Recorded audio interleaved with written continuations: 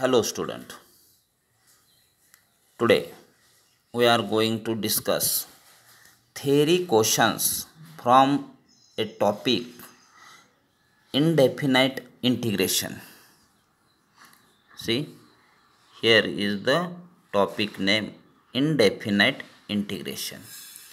Indefinite integration is one of the topic from new syllabus of 12th science. But this topic is old topic. So remember, in 11th standard, we had seen about the derivative. See, the derivative is base of this indefinite integration or integration topic. So remember student, we completed derivative in 11th science and all the formulae which are completed in derivative are all useful in this integration topic also. So firstly see, what are the parts of this topic? This topic has three parts. See pointer here. First part, substitution. Substitution method is there to solve integration problem. So we have to see that technique. After that, second part is bipart rule. Bipart rule is one of the technique to solve integrations. So we have to see that also here. And last part of this topic is partial fraction method. This is also one technique. So in this topic for in 12th science under integration we have to see only three parts. First part substitution, second part bipart rule, and third part partial fraction method. So in the study of these three parts there are some theory questions, results or theorems or rules. First of all, we are going to see proof of these theorems, results or other corollaries, etc. So, first, see, in introduction, definition of integration. Definition of integration is very important, but we are not going to see indefinite integration definition as given in this book. See, we are simply giving you that definition. See here. See here. Derivative of A is B means integration of B is A. बघा मी आता तुम्हाला याचा मराठीत सुद्धा meaning सांगतो की जर A चं डेरिव्हेटिव्ह B असेल तर B चं इंटिग्रेशन A असतं. Means anti derivative technique anti derivative आहे. You know that. See here. You know that. See here. Here. See. See, d by dx is the symbol of derivative. D by dx of x cube. You know that its answer is 3x square. म्हणजे x cube चं derivative 3x square आहे. म्हणून 3x स्क्वेअरचं integration x cube आहे. See, this is the symbol of integration. हा जो जसा हा डेरिव्हेटिव्हचा symbol आहे डी बाय डी एक्स तसा हा इंटिग्रेशनचा सिम्बॉल आहे. पहा इथं मेन्शन केलेलं आहे integration of 3x square with respect to x. या डी एक्सचं मिनिंग काय घ्यायचं असतं विथ रिस्पेक्ट टू एक्स. जसं डेरिव्हेटिव्हमध्ये सुद्धा आपण डी बाय डी एक्स म्हणतो त्यावेळेस या जो बेसला जो डी एक्स आहे त्याचं मिनिंग काय घेतो with respect to x. As like that here also with respect to x. Integration of 3x square with respect to x is x cube because derivative of x cube is 3x square. So remember, it is very important definition for us. See again, I explain that definition here. Just a minute. See here. Here is I write. See, again d by dx of a is equal to b if then integration of b with respect to x means dx is equal to a. म्हणजे तेच एचं derivative बी असेल तर बीचं integration ए असणार आहे. हे इथं clear होतं. Okay. In this way, now one more concept, one more important point is also we are going to see. In derivative, आपल्याला derivative मध्ये माहिती आहे d by dx of c is equal to 0 means what is the meaning of c? c means constant, any constant, arbitrary constant. जर constants आपण derivative find out करायला गेलो with respect two variable x तर त्याचा answer 0 असतं हे माहिती आहे आपल्याला. मग पहा आता इथं आपण म्हणतोय एचं डेरिव्हेटिव्ह बी, तर याच पद्धतीनं तुम्ही जर पाहिलं तर ए प्लस सीचं डेरिव्हेटिव्ह काय येतं, काही असू द्या ती, पण प्लस सी केल्याने काही फरक पडत नाही त्याला. म्हणून हा जो ए प्लस सी आहे, पहा इथं तुम्हाला समजतंय का, D bye D x of A plus C, D bye D x of A plus C, C A plus C, D bye D x of A plus C, C here is equal to by the according to derivative rule, according to derivative rule आपल्याला माहिती आहे डेरिव्हेटिव्हच्या रूलनुसार काय माहिती आहे,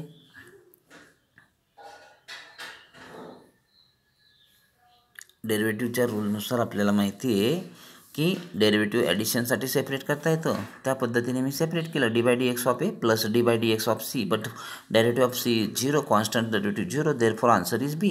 म्हणजे इथं काय झालं पहा, derivative of A plus C also answer is बी. मग ए प्लस सीचं डेरिव्हेटिव्ह बी येत असेल तर याचा अर्थ बीचं इंटिग्रेशन ए प्लस सी येणार. Therefore here integration of B D x is equal to A plus C. म्हणजे इथं मला तुम्हाला आणखीन काय सांगायचं आहे की ज्या वेळेस तुम्ही इंटिग्रेशन फाइंड आउट करणार आहात, सॉल्व करणार आहात रूल्स यूज करून, त्यावेळेस आलेल्या आन्सरमध्ये कॉन्स्टंट ऑफ इंटिग्रेशन म्हणजे प्लस सी लिहिण्यास कधीही विसरायचं नाही. कारण जर प्लस सी नाही लिहिले तर तुमचा 1 मार्क जाण्याची शक्यता असते, नाही जातोच. Okay. So here we completed introduction of integration, that means definition of integration. काय समजलं आपल्याला यातून, तर एवढंच समजलं की एचं डेरिव्हेटिव्ह बी असेल तर बीचं इंटिग्रेशन ए प्लस सी असतं, प्लस सी लिहायला विसरायचं नाही. ओके. आता तुम्हाला डेफिनेशन समजले आहे. आता डेफिनेशन जर समजले असेल तर यानंतरनं आपल्याला यामध्ये काय समजलं पाहिजे, पहा आपल्याला काय समजलं पाहिजे, तर इथे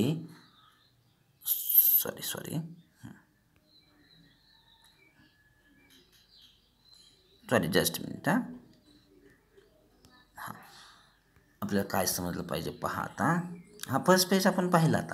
आता या सेकंड पेजवरती याने जे काय थेरम दिलेले आहेत पहा, हे जे थेरम दिलेले आहेत ना, थेरम 1, 2, 3, हे थेरम आपल्याला आता क्लिअर करायचे.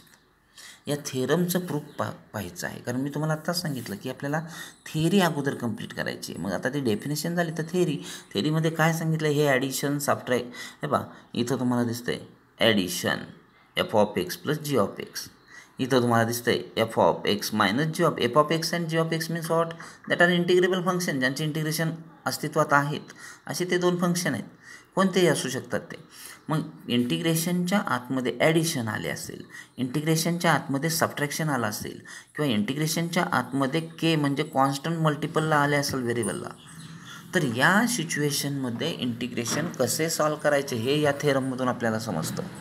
मग इथे काय सांगितलं आहे, जर इंटिग्रेशनच्या आतमध्ये ॲडिशन आले असेल तर दोन्ही इंटिग्रेशन ॲडिशनला सेपरेट करता येतात. तेच इथं सांगितलं आहे मायनससाठी दोन्ही इंटिग्रेशन सेपरेट करता येतात, आणि कॉन्स्टंटसाठी सांगितलं आहे की के इंटिग्रेशनच्या बाहेर घेता येतो. पण हे थेरम आहेत हे असेच का, याचं रिझन म्हणजे याचं प्रूफ आपल्याला द्यावं लागेल. Okay, so so we R going to see the proof of this first theorem, proof of this second theorem, proof of this third theorem. Many times the proof of these theorems are asked in exam for 3 marks. So remember, it is important part. But we are not going to write the proof in this way. This method is given in exam, textbook. But we are going to write proof by alternative very simple method. I am discussing with you that. ठीक आहे, तर पाहूयात मग आपण आता यांचे proof कसे लिहायचे ते. हे 3 थेरम आहेत. पहिला ॲडिशन, दुसरा सबट्रॅक्शन, तिसरा scalar multiple theorem. Okay, so C now.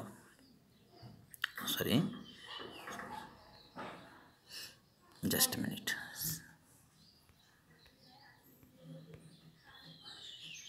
a minute. Okay, so see now, any theorem, we had seen here 3 theorems are there: addition, subtraction, scalar multiplication. Inside integration, to write proof of any one of these 3 theorem, there are important points to be remember. लक्षात घ्या, ज्यांना हे 3 important point माहिती असतील, व्यवस्थित recall होतील व्यवस्थित, त्यांना प्रूफ लिहिता येणार आहे. प्रूफ लिहिण्यात काही अवघड नाही.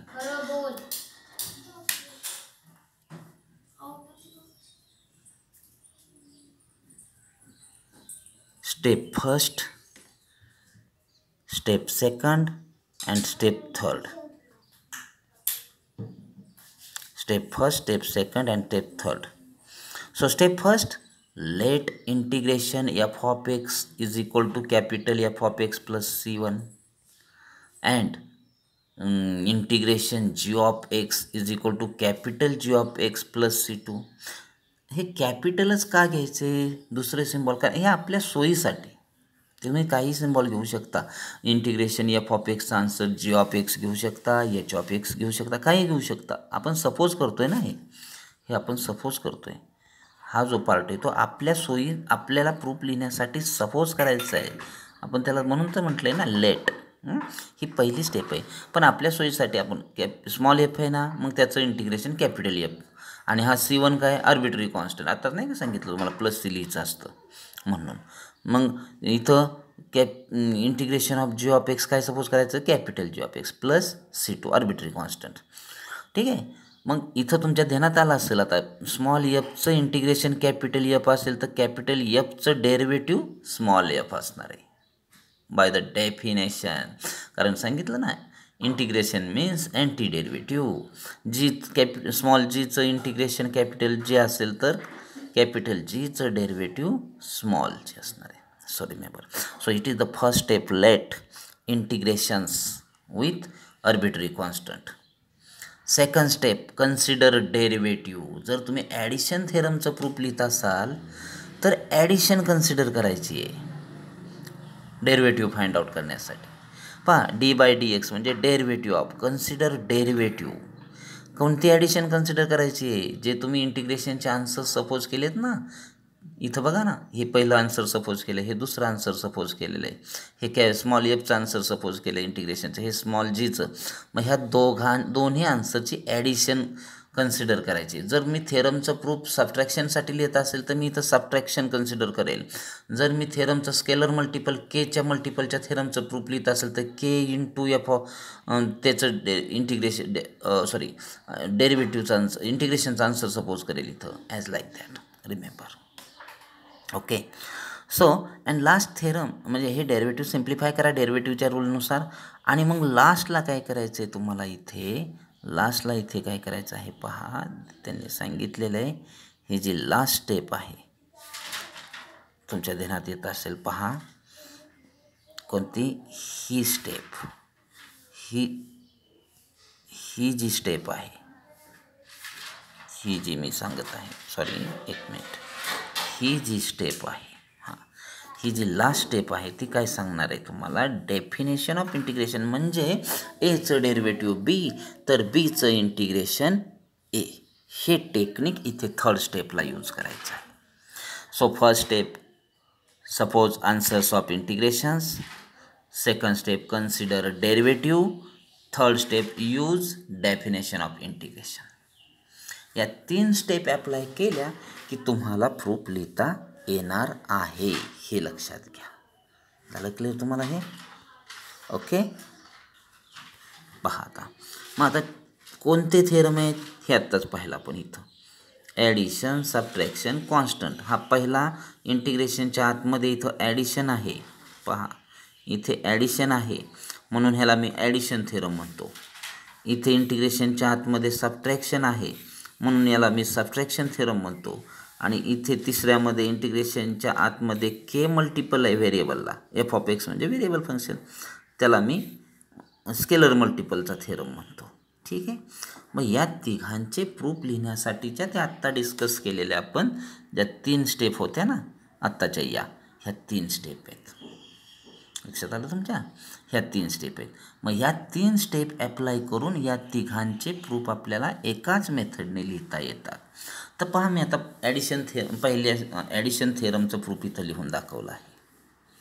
पहा आता हे लाईन्स आणि ॲरो दाखवलेत ना, हे लाईन्स आणि ॲरो हे काही एक्झाममध्ये लिहिण्याच्या गोष्टी नाहीत, हे फक्त जस्ट तुम्हाला समजण्यासाठी आहेत. इकडं पण मी इथं स्टेप लिहून दाखवले आहेत.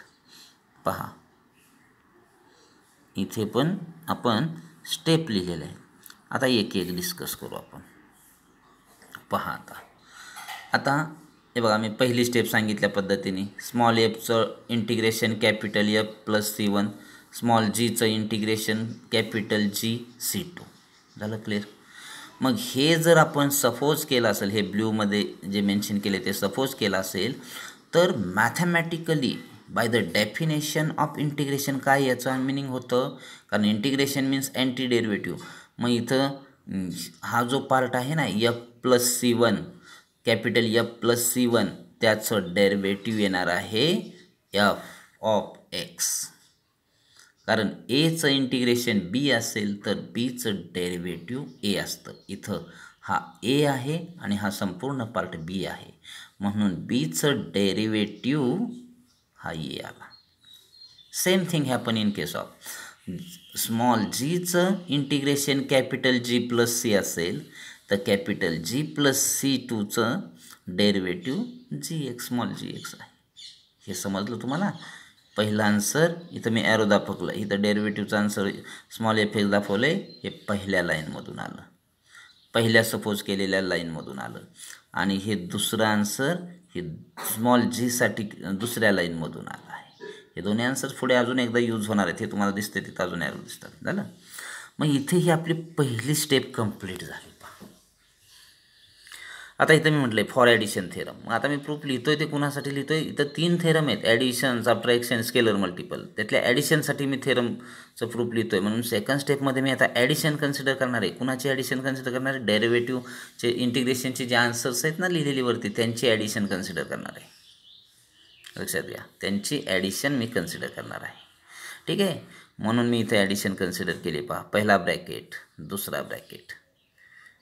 पहा आता डेरिव्हेटिव्हमध्ये डेरिव्हेटिव्ह सेपरेट करता येतं ॲडिशनात असेल तर, म्हणून पहिला ब्रॅकेट आहे त्याला डेरिव्हेटिव्ह सेपरेट केलं, ह्या दुसऱ्या ब्रॅकेट आहे त्याला डेरिव्हेटिव्ह सेपरेट केलं, म्हणून इथं हे तुम्हाला d/dx, इथे d/dx दिसत आहे. आता यानंतरनं पहा, इथे तुम्हाला या पहिल्या डेरिव्हेटिव्हचा answer small F of x आलं आणि ह्या दुसऱ्या डेरिव्हेटिव्हचा answer small G of x आलं. ते कसं आलं ते दाखवलंच आहे ॲरोने. पहा इथं derivative of capital F is small F लिहिलंच आहे, मग तेच आन्सरच्या मदतीने मी इथं हे लिहिलं आहे. सिमिलरली हे दुसरं answer derivative of small G plus C2 small जी आहे तेच आन्सर इथं घेतलं. झालं? मग आता त्या ॲडिशनचं, ही जी ॲडिशन कन्सिडर केली होती त्याचं डेरिव्हेटिव्ह, हेच मी म्हटलं आहे. पहा इथं त्याचं डेरिव्हेटिव्ह काय आलं पहा, इथे तुम्हाला दिसत आहे. ॲडिशनचं डेरिव्हेटिव्ह आलेलं आहे small F of x plus C. काय आलेलं आहे? Small F of x plus C. He step तुमच्यासाठी महत्त्वाची.